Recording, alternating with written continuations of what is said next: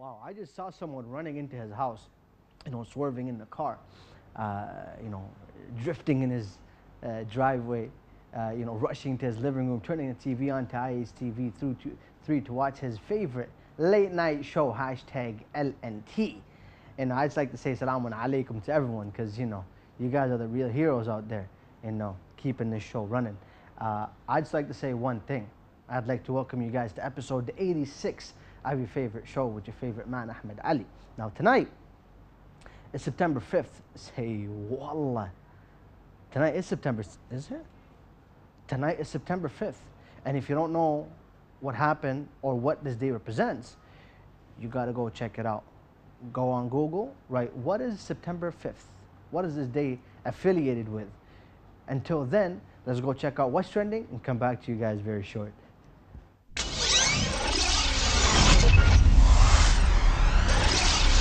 Once again, we do welcome everyone joining us tonight. Although the first headline is a bit, dreadful, but man, what's going on in Basra?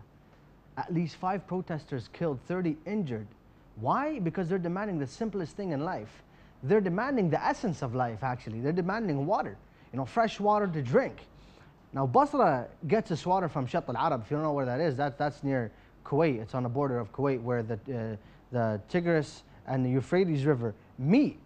Now, on August 28, a statement from the High Commission of Human Rights said it has found high levels of salinity in the water feeding the Shatt al-Arab, and an increase of chemical and biological contaminants from sewage contaminants and sewage and industrial waste.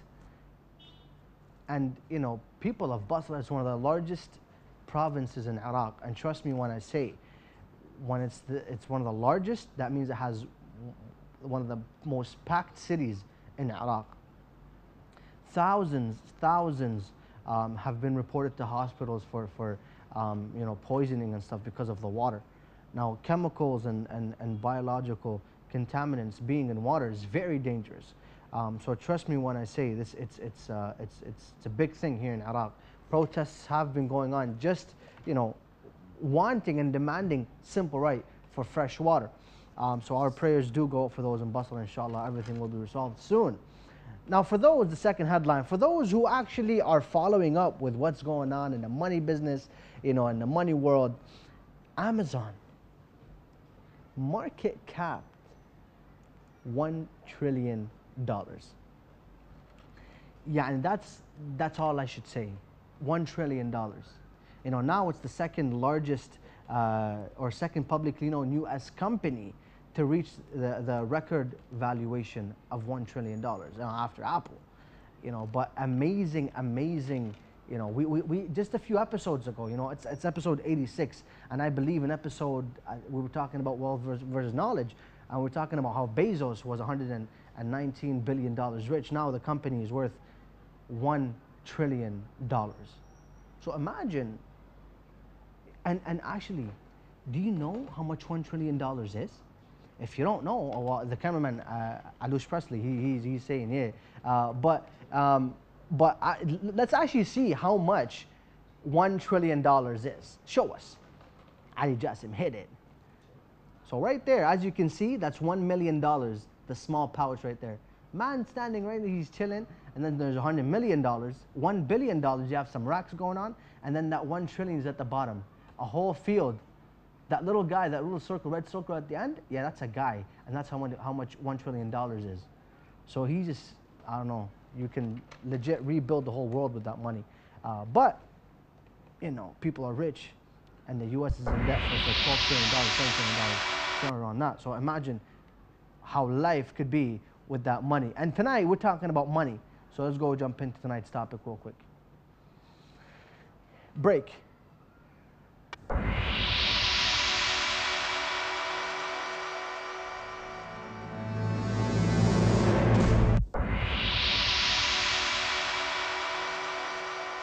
In this world and nowadays, we see everyone working hard, including Ali Jassim, just to get that cash, to get famous, to get a house, to get a car.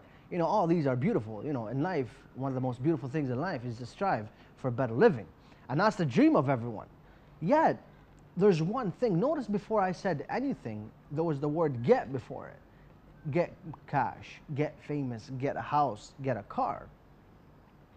You know, we humans always want to get, but we rarely actually give. And that's unfortunate. You know, hardly do we give. Today, as I mentioned in the intro, today is September 11th, September 5th, my bad, September 5th. And according to the UN International Calendar, today is set as the International Day for Charity. Now, charity, as we all know, is all about giving and, and giving to organizations.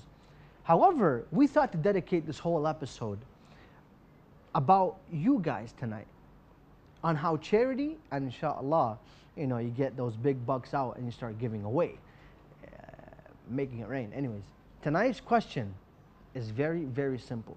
Very simple. Let's pop it up in 3, 2, 1. Wow, mashallah, guys are on point. What is the purpose of charitable organizations? Simple question. Very simple question. What is the purpose of charitable organization? If you're wondering what you do with that question, very simple. On Instagram, I already wrote that. You open your phone, go to WhatsApp, dial the number shown, inshallah, in a few seconds. It's a bit lagging. Plus 964 774 067 1836, and let us know what you think via WhatsApp, toll free. Everyone has Wi-Fi, everyone has data, so open WhatsApp. Shoot us a text message, a voice message, and a free phone call during the live show tonight. Now let's go take a quick break and come back to you guys to talk more about charity and giving.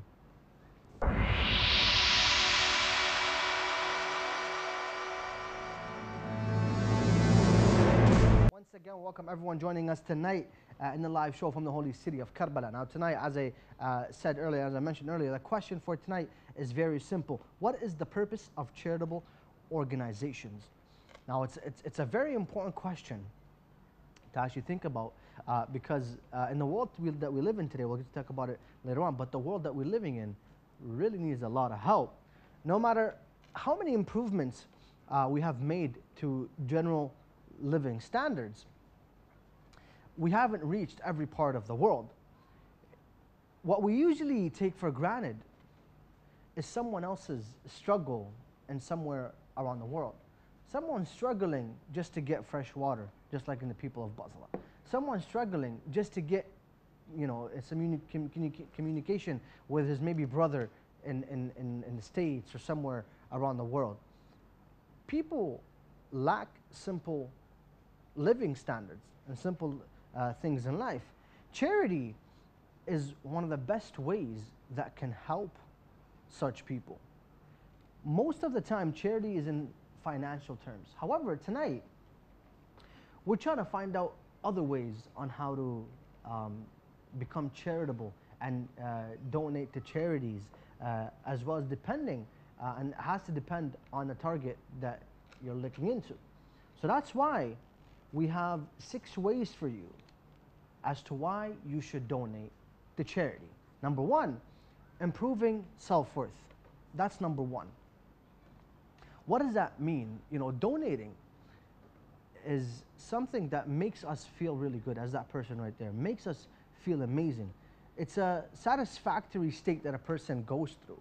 Most people find helping underprivileged individuals as one of their main purposes in life.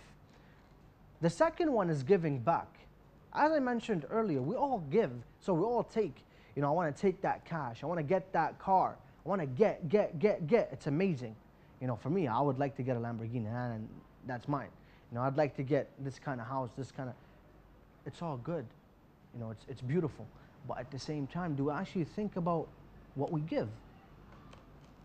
Do we think about how much we give? And that's important as well. And that's number 2. Number 3 is spreading the love. And that goes along with number 2 as well. Many people, we can say that 90% of the people living on this planet want to get love. At the same time, you got to give love to get it back. So 2 and 3 are connected with one another. You know, everyone's such a victim and has become a victim of materialism that everybody is craving, that no one right now is really craving love. You know, even the love that people crave right now, some people crave, unfortunately, is materialistic love. You know, it's not pure love that was, you know, you find like Indian movies where they run around trees and stuff. You know, I'm kidding, those are movies.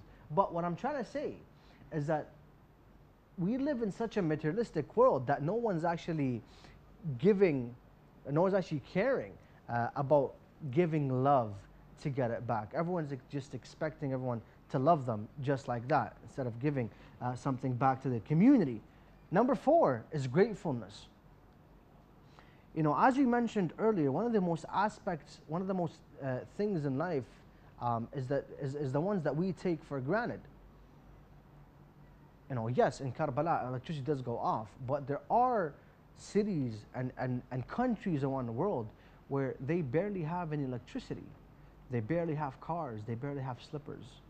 You know, and we have to really think about that as well. It's a blessing. You know, the simplest blessings is to always give.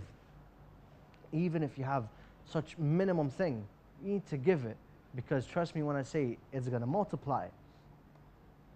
Number 5 is socializing.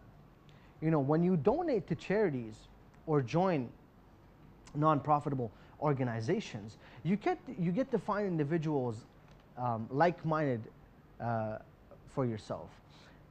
You get to socialize more. You get to form a group or be in a group where you can change the way that a lot of people are thinking nowadays. You know, have an impact on societies that really can't flourish by themselves due to poverty and cancer sometimes. So we have to always keep in mind that, you know, joining a group, joining a non-profitable organization can help a lot. Number 6, join causes.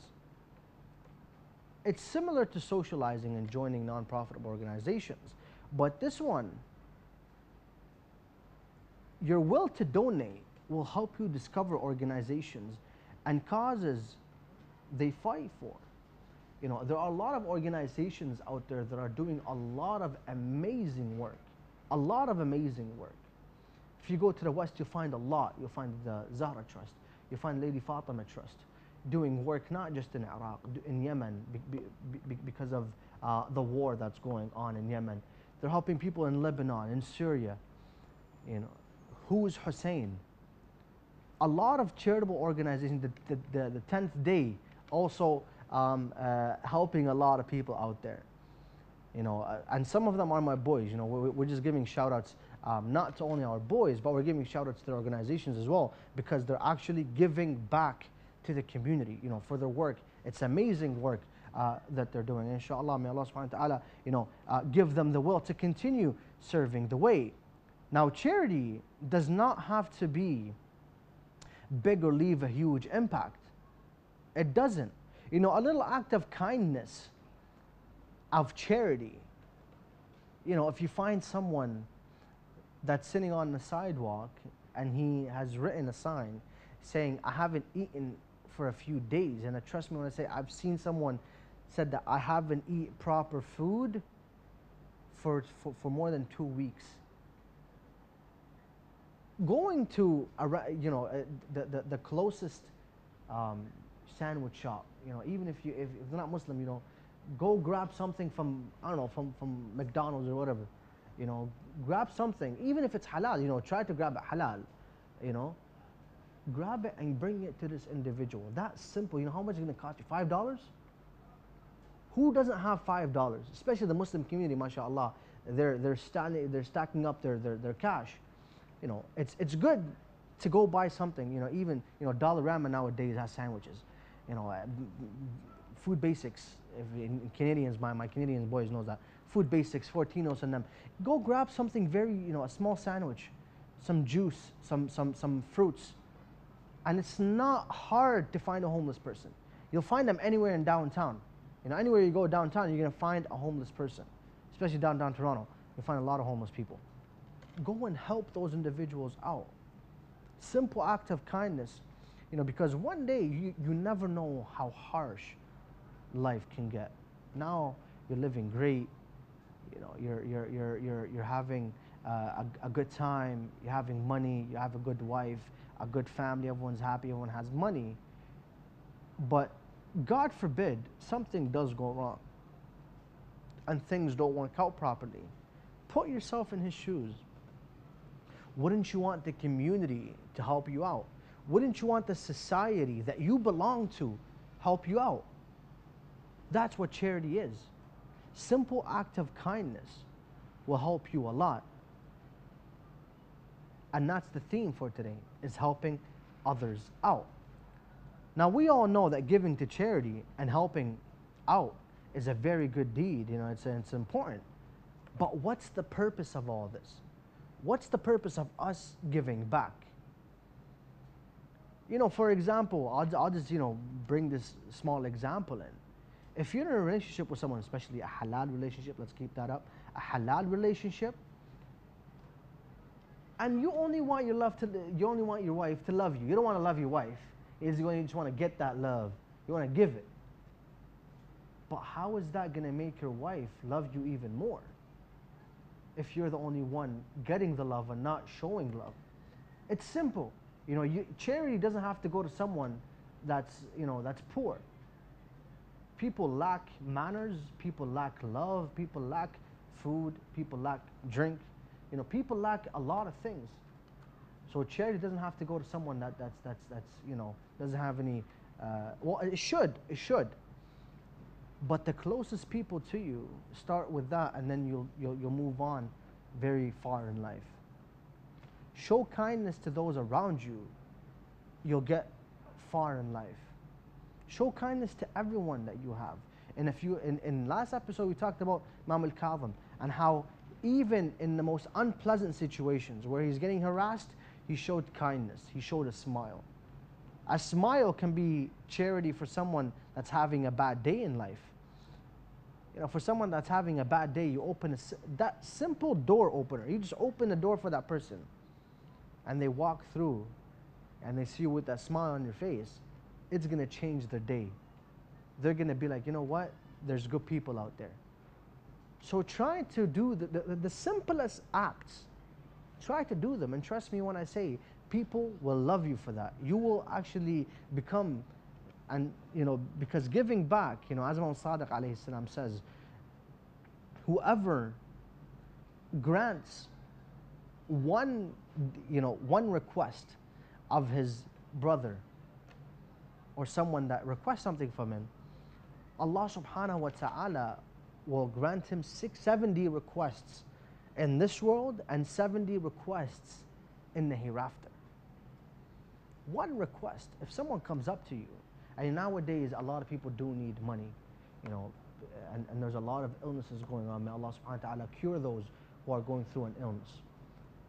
They come up to you and they say, you know what, I need a couple of bucks to get me through the month. Can you lend me some? And you know yourself that you have money, but sometimes you're afraid, is that person gonna pay me back? And that's your right, absolutely. But you know that individual is in deep trouble. You know that individual doesn't have any money, or else he wouldn't come and you know, lower his self-esteem and not saving his face and stuff. You know, why lower that much just to get the buck? So you know that he's in desperate need. So just help him out. That right there will make you a very successful person. But let's take a very quick break and come back to you guys very short.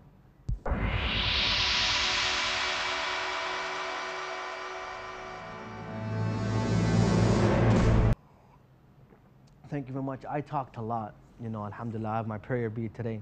You know, we're trying to, you know, get my sins washed away. So alhamdulillah, I got my prayer bead going on.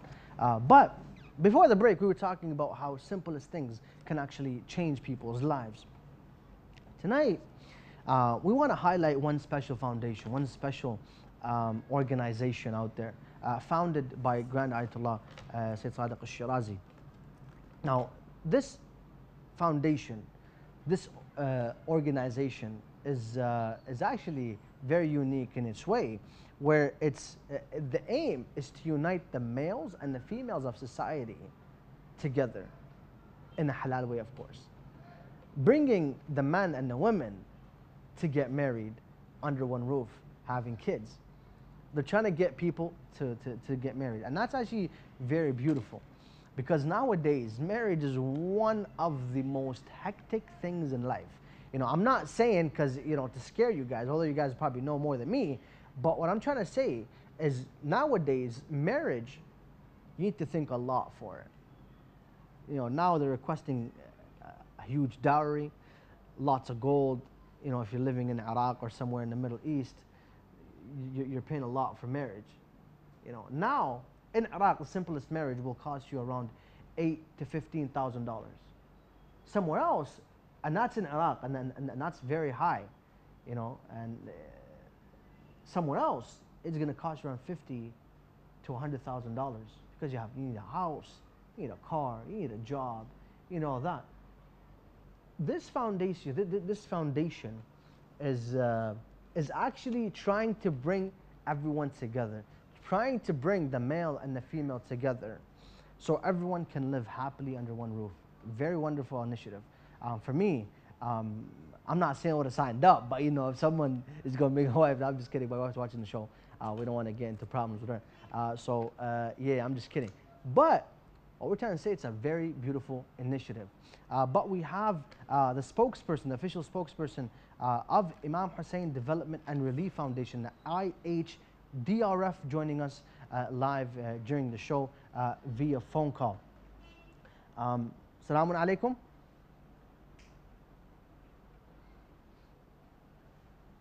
Assalamu alaikum. Hello. So there are some technical difficulties. Inshallah, we'll try again to get in contact with him. Sheikh Abbas Panju, the official spokesperson of IHDRF. This is the organization called the IHDRF, Imam Hussein Development and Relief Foundation. So as I was mentioning earlier, inshallah, we can get to, we do have a few minutes left till the end of the show. We can get to talk with Sheikh Abbas soon, inshallah. Now, as I mentioned before the break, one of the most beautiful things in life is giving back more, or we can weigh it out. Get and give. Get and give. At the end, there are technical difficulties, so we couldn't get in touch with Sheikh Abbas Panchu. Inshallah, we'll do have him in other episodes. But at the end, as a conclusion, what's your duty at the end? What's the answer for tonight's question? What's the purpose? Well, the purpose is very clear. The purpose is to have everyone on this planet live a peaceful life and in harmony. That's what the Ahlul Bayt wants. That's what Allah subhanahu wa ta'ala, what Allah subhanahu wa ta'ala wants. Quality, justice, equality, justice, quality of life too. A good living standard. Helping those who are in need. Going out to see, you know, there are a lot of villages out there that are undiscovered. And trust me, I've seen that with my own eyes. Here in Iraq, I had to go to a village to go check it out. And one of one of the most horrific things I've seen. Trust me when I say kids don't have underwears to wear. They're naked running around the streets. They're naked going around the house. No slippers on their feet, no shoes, bare clothes, minimum clothes. So imagine if everyone around the world was to come together, donate very simple things, and help those individuals out. Check your wallets. You know, check your bank account. If you know that you have an extra $50, $25, which is nothing, pay it out. Take it out, give it to an organization that you know. Give it to IHDRF. If you have one that you trust and you've been working with and you know that your friends are working with, go pay it to that. But as long as you have a small amount out for charity.